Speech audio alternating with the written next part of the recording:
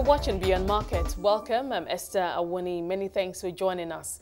In the first half of today's show, we'll explore ways to harness Africa's gas potential to fix the power challenges. And later on, ahead of the Dubai Expo, CNBC's Middle East correspondent Dan Murphy puts the spotlight on Dubai's young tech entrepreneurs. You can join the conversation on social media. Let me know what you think about the topics we discuss. And to do so, use the hashtag Beyond Market. You can also send me a message to my Twitter handle. It's at Esther O. Awuni. Now, the global CEO of GE Gas Power, Scott Strazik, says gas is a big part of the solution to Africa's energy challenges, and the scale, access and dependability of gas is a great catalyst to support renewable sources if Africa is going to create industries and advance manufacturing. I caught up with him and discussed ways to harness Africa's gas potential.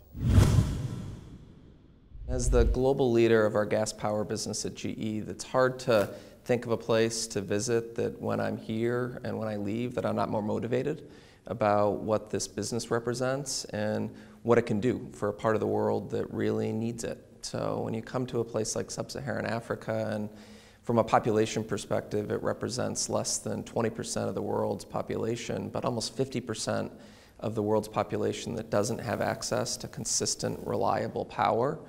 That's something we have to fix. And a lot of our technology solutions are very well suited for that, whether it be small aeroderivative applications that we can apply quickly to emergency situations, or large-scale power. And that's represented in the fact that in Sub-Saharan Africa, there's about 26 gigawatts of power that's running on gas, and about half of that is with GE technology. So that's because we've been here a long time. It's because we're very local, and we continue to invest and will continue to invest in a region that we're very committed to.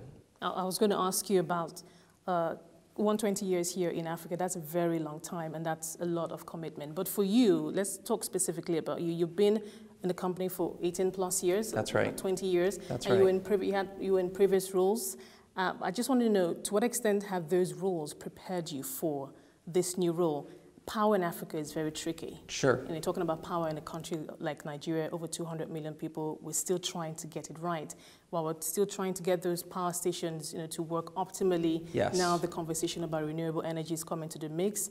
But for GE, you have this technological might. Help us understand how those previous roles prepared you for where you are right now and just taking on this country and the power challenge. Totally. I mean, I've been with GE about 20 years, and I spent the first part of my career in finance. From there, I had CFO roles both in aircraft engines and in our power division before I took on first a services leadership role and a commercial role prior to this one. Those all kind of were good complements to becoming the global business leader. But the practical reality is, when it comes to doing business in Africa, it takes a village. It takes a little bit from everybody to get things done. And there's different things from those experiences, whether it be the financing to the servicing and the front end of the business commercially, that make me have a strong appreciation for how difficult it is to do things here, but how possible it is if you can create that village and surround it with the right people to solve problems. Fortunately, GE's good at that and motivated to do that, and it's what we're going to do more of on the continent. Speaking about solving problems, you probably already know that sometimes building these mega stations, even gas stations, can take as long as 5 to 8 years. Yeah. In the meantime, the power is needed right now. Yeah. But in your opinion, how can Africa leapfrog its energy ambitions? I mean, we're at a time where, like as we mentioned earlier, technology is driving renewables, but the power is still needed right now. How is GE tackling that? It's a game of inches. It's a game of making incremental progress every day. I'm not really a believer that there's one silver bullet to solve the energy problem for countries in Africa or other parts of the world. So how do we use the resources that we have available in different countries and the technology that's available right now and make incremental progress on a consistent basis? The good news with our portfolio is we have applications that can create power very quickly, as short as 3 months, with smaller applications, 30 megawatts, all the way up to applications that do take a couple years to commission and build. It's rare in the case of gas. It takes 5, 6, 7 years. We can do almost anything within 2 to 3 years, but even 2 to 3 years can feel like a long time when the power is shutting off. So How do you build a sequential line of solutions that address near-term problems while still having a view for the future? Speaking about the future, as I mentioned earlier, the renewable energy conversation is gaining more momentum. Yes. We're talking about zero carbon, reducing gas, etc., and looking more to solar and more sustainable or cleaner energy. And I'm just wondering how GE is positioning itself for that. And when you look down the line, look into your crystal ball, if you will, what does the future hold for gas? I think in a place like Nigeria, solar, as an example, is incredibly exciting. There is so much remote population that doesn't have access to electricity, and a solar panel here, a solar panel there, can be hugely impactful to those communities, and something I'm as excited about as anyone for the impact it can have. But at the end of the day, you can't count on solar 24 hours a day, 7 days a week. It's not as dependable and as accessible as gas.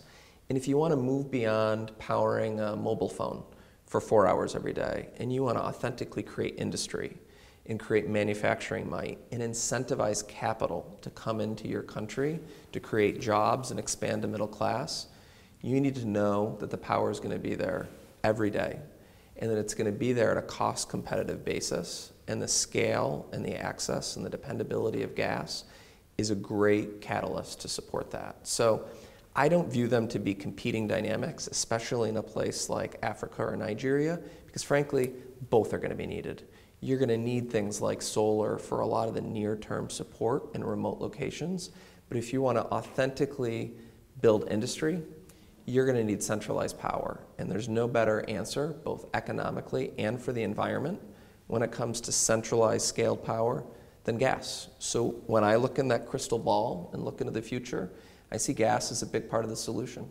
Okay. I'm curious to know what it's been like for GE working with the Nigerian government, working with successive governments over the years, trying to solve and crack that power problem that we continue to have on the continent. And of course, those partnerships that also help you, especially working on the ground, to help you deploy many of your projects, as it were. Just give us a sense of how that's been so far. Now that you're in this role, just help us understand perhaps what your plans are, what you're bringing to the table. Sure.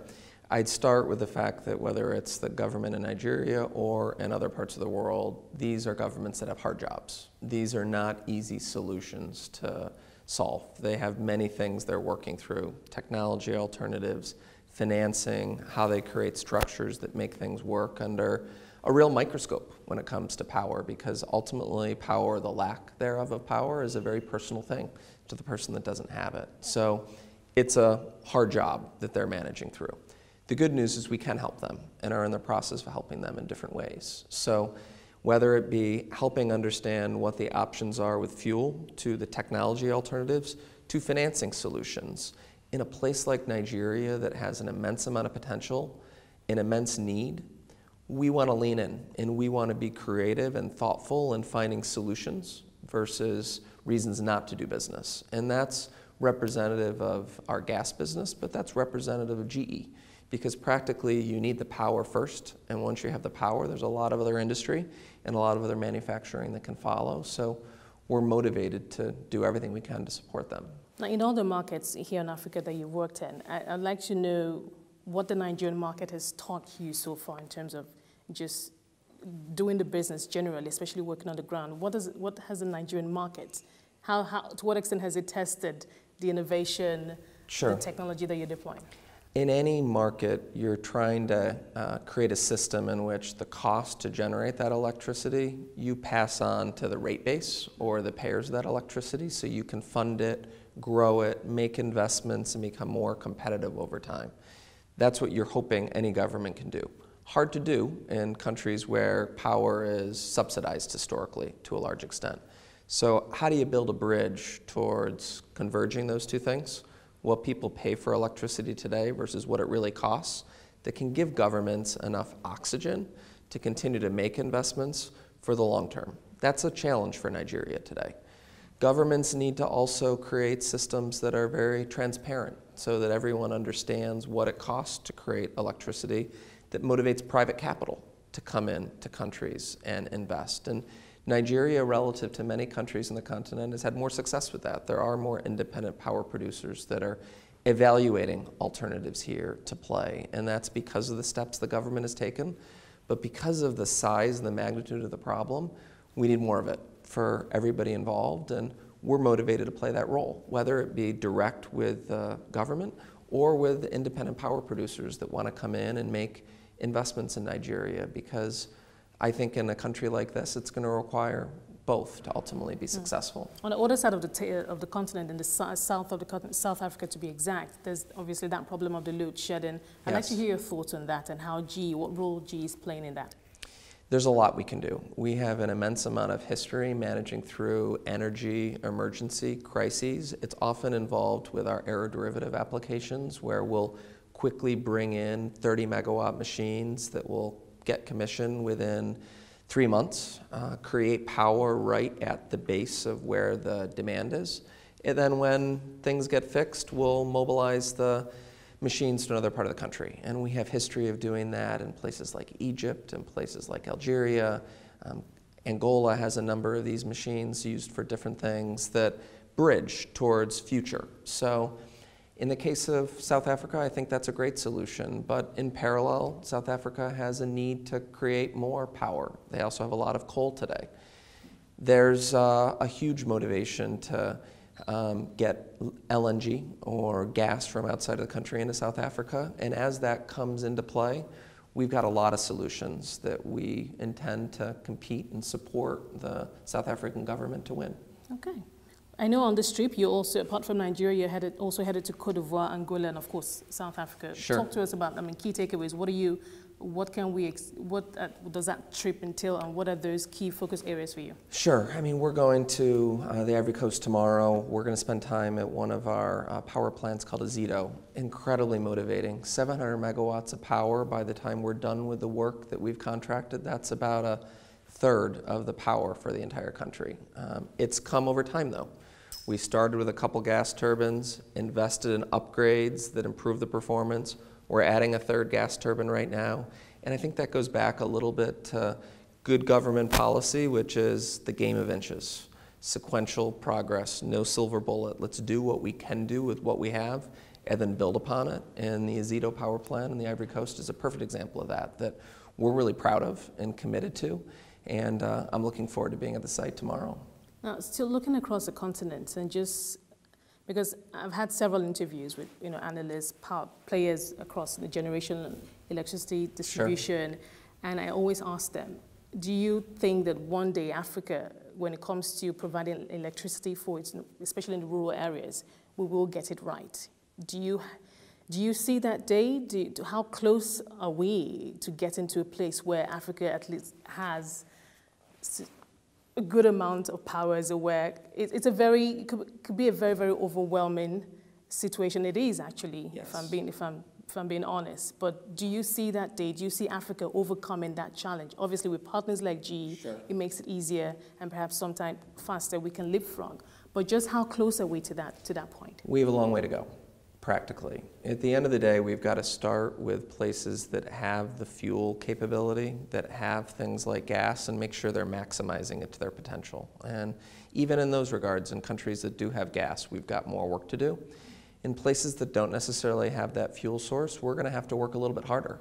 It may lead to power pooling in certain countries that do have access to the fuel and having more transmission and distribution across the continent. As an example, renewables is going to play an incredibly important role. It's not going to be one solution because this is a very complicated problem, especially the more landlocked the country becomes, and the farther from a fuel source it becomes. But it's certainly a surmountable problem, but one that I think is going to take a lot of stakeholders at play, but one that is achievable. And from General Electric's perspective, one we're going to play an important part in helping play our part.